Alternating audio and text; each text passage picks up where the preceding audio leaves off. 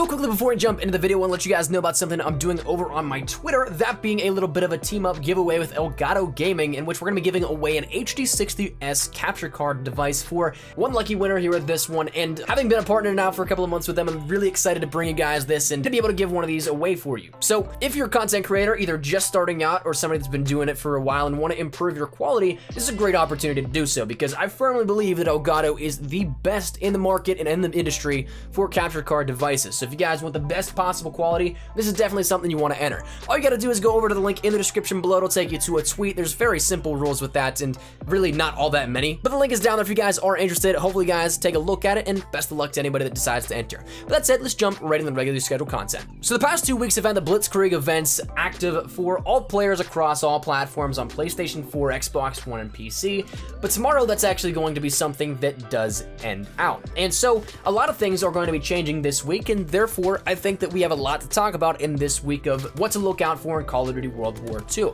So in this video, we're going to be taking a look at 8 different things that you guys can keep your eyes open for in the next week or so within Call of Duty World War II, and what you can expect coming out of not only the game, but out of the news realm of what will happen as well. So that's it. We're going to be talking about those things and letting you guys know everything you need to know so that you can have your mind wrapped around what's to come in this upcoming week. So that said, let's jump right into it. The first thing being, of course, the Blitzkrieg event. That is the biggest one by far that we'll be experiencing within the next week. That's a massive change we'll have, because in the past 3 weeks, we have again had nothing really change gameplay-wise other than a few things here and there in terms of, say, double XP playlists, different contract adjustments, special orders, daily orders, that kind of stuff too. So we've had changes, yes, but this is going to be another big change in the sense that everything's going to revert back to normal. Everything that we see in Call of Duty World War II before events is going to return, and so therefore it's a state of normalcy for the game once again. But that said, when we talk about these sorts of things, we also have to be conscious of what this ends up meaning. One of the big things being that collections are going to be locking up as of tomorrow. So at 10 a.m. Pacific Standard Time, 1 p.m. Eastern Standard Time, and 6 p.m. GMT, you'll no longer be able to complete the collections for or buy out different pieces of what you have in the Blitzkrieg collections. Sure, yes, you can still get things out of those supply drops, either Blitzkrieg bribes or things that'll just pop up randomly in supply drops, but you won't be able to collect the actual reward if you complete a collection or be able to buy any of the things that you may need individually. So that's something that if you have the opportunity to do so before then, make sure you do that. Make sure you try and get as many as done as possible. And if you guys do have bribes, they should be working now duplicate protected as they are advertised, and so therefore I'd save those to the very last thing that you decide to open.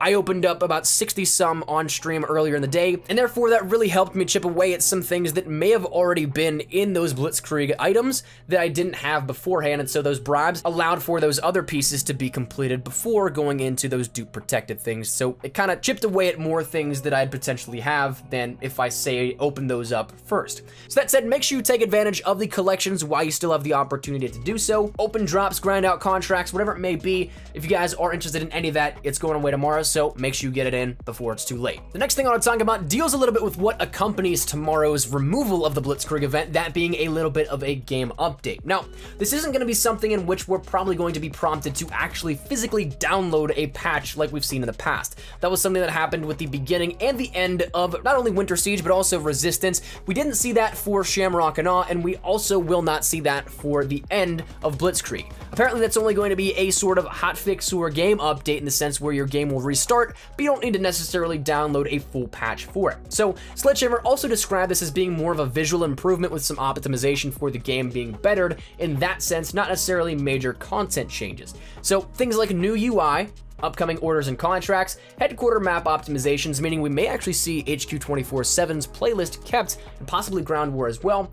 Then also leaderboard filtering and theater performance, as well as other promotional updates for different events in the future. Those are things that are going to be tackled within this update, so it's not going to be exactly what you necessarily think about, but it is going to be a change nonetheless, and an update that is going to be requiring you to restart your game at some point tomorrow whenever you log on. So it's a little more on the smaller scale of things that you can expect, but something to expect nonetheless on that front. Now, talking about that though, in the sense of an update, the next thing I want to mention is some hotfix changes that may occur.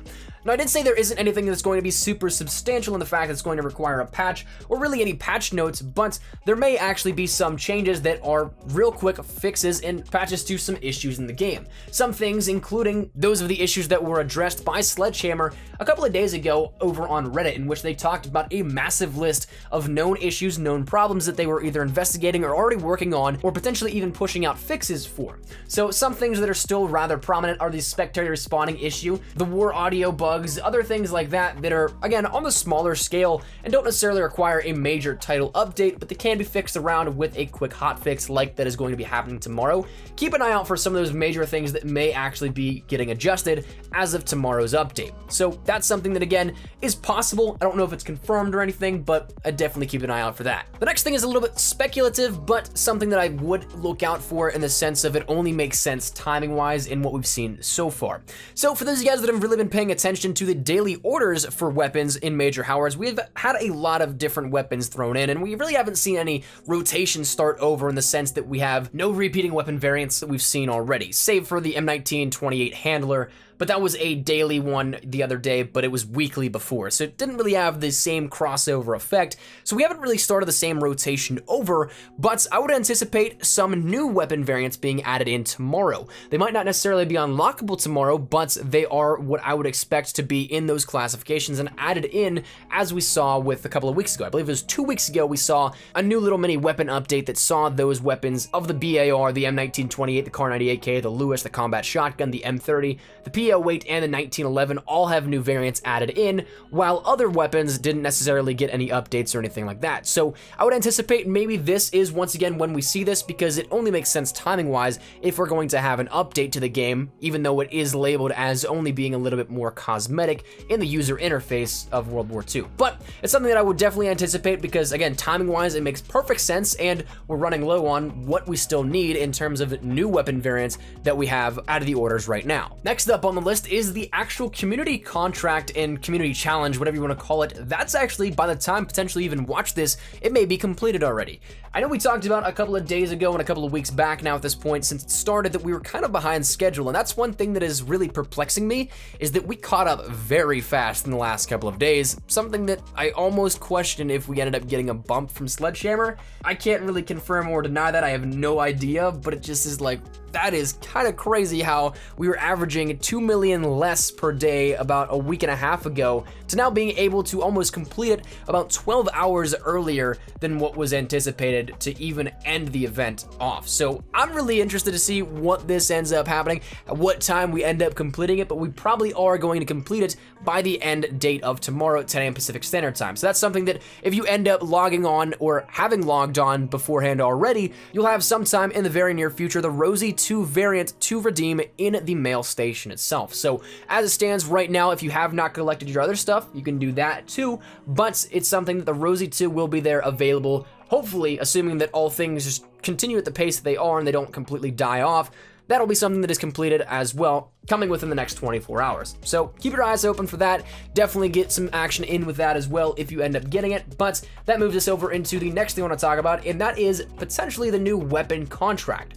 Now, this last week we had the Gewehr 43 as the weapon contract of 4,000 armory credits. Before that, it was the Ice Pick for I think 2,000. Then before that was the GPMG, and I can't remember exactly what was before that off the top of my head. But we've seen things that almost resemble that of a new pattern here with this. So my guess is that this upcoming week we see maybe the Sten or the Trench Knife coming up, but we may actually move over into the resistance weapons as well and see the Volkssturm Gewehr or another one added in instead. That's something that's very possible as well, but my basis is on the idea of that we've seen a lot of the Winter Siege items added in via this weapon contract as of recently, and it seems like we're almost going in a collection by collection manner. We had these weapons that were added in for Winter Siege, then maybe the ones that are for resistance added in it, then maybe the ones that are for Shamrock and Awe, and so on and so forth. So that's something that we may see that pattern now emerge, but regardless of what it is, it's probably going to be around 4,000 armory credits and about a 2-hour time window in which you can end up completing it. So that's something to keep your eye out for if that is something you like to get those base weapon variants for the DLC weapons if you don't have any of them already.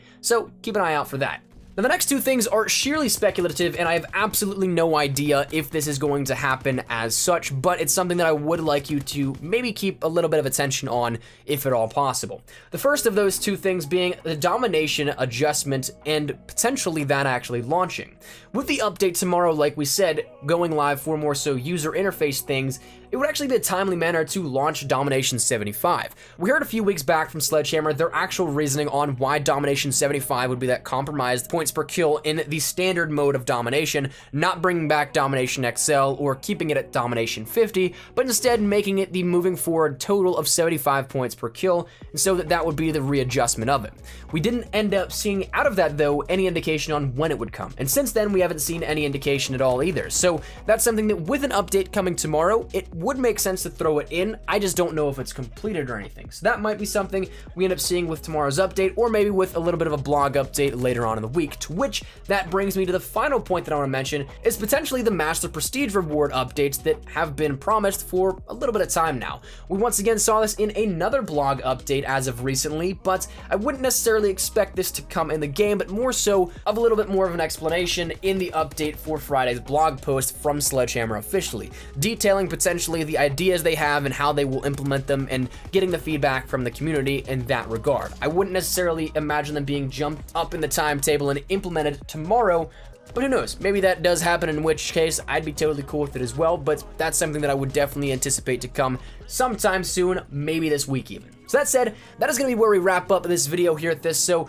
hopefully you guys found this insightful. Again, 8 things to keep an eye out for this week. Some things confirmed, some things not necessarily, but kind of probable, and some things just maybe ideas to keep an eye out for as well. So hopefully you guys enjoyed. Let me know your thoughts down there in the comment section down below. Is there anything in particular out of this you guys are looking forward to? Is there anything you want to add on to the list that you can look out for that I maybe missed? Whatever it may be, feel free to let me know down there in the comment section down below. But that said, hopefully you guys enjoyed it. If you guys did, make sure to drop a like down below. If you guys are new to the channel, make sure you guys subscribe so you don't miss a single thing regarding Call of Duty World War II, anything in regards to updates, news, best class setups, tips, tricks, information, all that good stuff. We got you covered here up on the channel, so if any of that interests you, make sure you hit that subscribe button so you don't miss a single thing. If you guys want to follow me over on Twitter, that's the best place to get connected with me outside of YouTube. Practically live on Twitter, so if you guys want to strike up a conversation, ask me a question, whatever it may be, link is down there in the description below. And finally, if you guys want to follow me over on Instagram, trying to get more active over there as well, so that link is also in the description. But all that said and out of the way, hope you guys had a fantastic day. Mine is Espresso. Thanks all so much for watching. Take care, and peace.